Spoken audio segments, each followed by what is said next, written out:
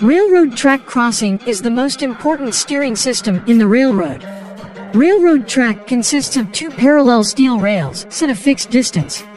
The standard gauge is 4 feet 8.5 inches. Let's see how it works. In this system, wheel and rail, which play an important role in the track change process. The inner rim of the wheel, called a flange, is comparatively greater in diameter than the outer part, which prevents the wheel from sliding off the track.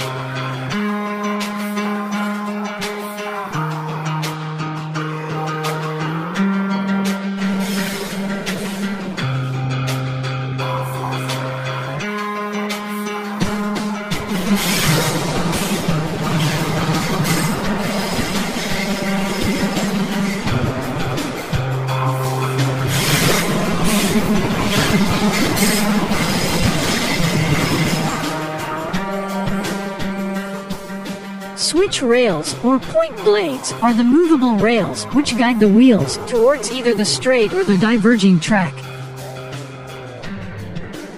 Stock rails are the running rails immediately alongside of the switch rails, against which the switch rails lay when in the closed position. Points operating rods.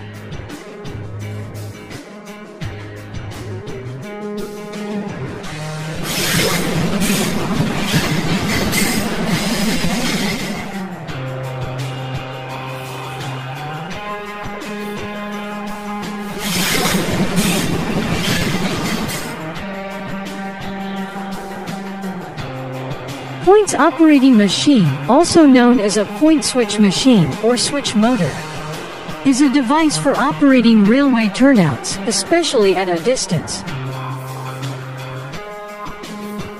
Crossing. Crossing is a pair of switches that connects two parallel rail tracks, allowing a train on one track to cross over to the other.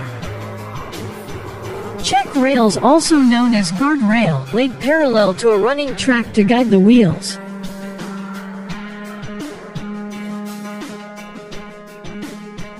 All these rails are non-movable.